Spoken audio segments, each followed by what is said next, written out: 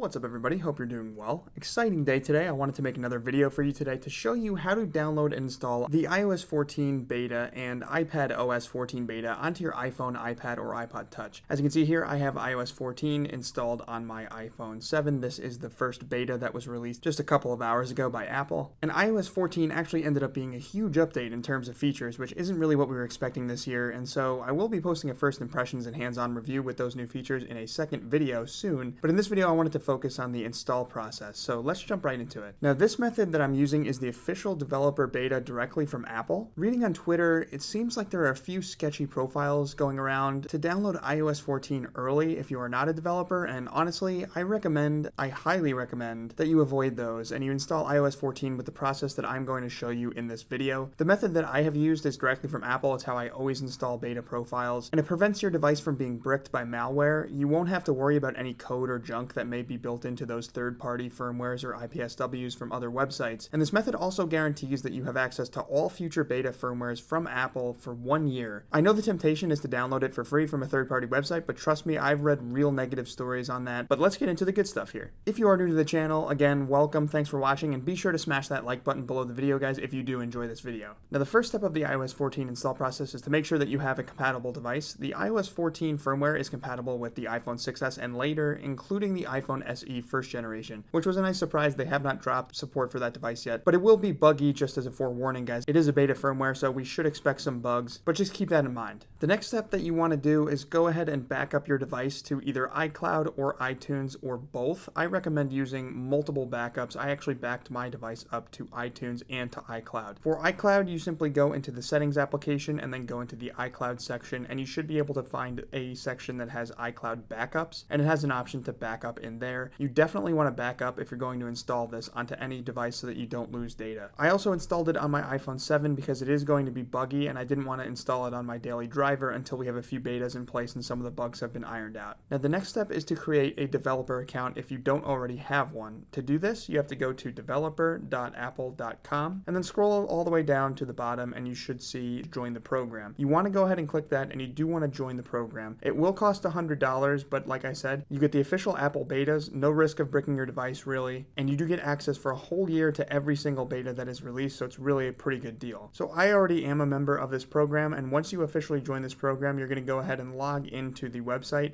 which I'm already logged in here. Once you're logged into the website and you're on this page, go ahead and scroll down, and then you want to go to downloads. Once downloads loads, you should scroll down a little bit and you'll see the iOS 14 beta section, and all you want to do is go ahead and click install profile. It's going to give you a pop-up. Go ahead and click allow. I've already done this, and it will download to your device. Once it downloads, it'll give you a pop-up that says your device is going to restart, so go ahead and click accept and it will restart your device. And then once your device restarts, you want to go into general, then go into software update, and it should pop up with iOS 14. As you can see, I have it installed here with all of the widgets and really cool features of iOS 14 that they previewed today at the WWDC. So really, once you're a developer and you download the profile, it's super easy. Just go into the software update section, click install, and it will download and verify, and it will update your device, and you will have iOS 14 running on your device. There are some pretty cool features in iOS 14, guys, especially with these widgets on the home screen. I have not gotten to test everything yet, as it's only been out for a few hours now, but I will be posting another first impressions video very soon on the channel, so stay tuned for that. But anyway, that's a quick overview of how you download and install the iOS 14 or iPadOS 14 beta onto your iPhone, iPad, or iPod Touch. Hopefully you enjoyed, and be sure to smash the like button if you like this video, and subscribe to my channel with bell notifications on for more iOS 14 coverage coming in the next few videos. Also be sure to check out my recommended tech products for products I personally use and enjoy on my Amazon store link in the description. And if you have any questions, leave me a comment below and I'll do my best to answer it. I'll also have my social media profiles and my website linked below for you guys to follow and interact with me further, so drop a follow there. Thanks for watching, and new videos every Thursday. As always, I'll catch you in the next one.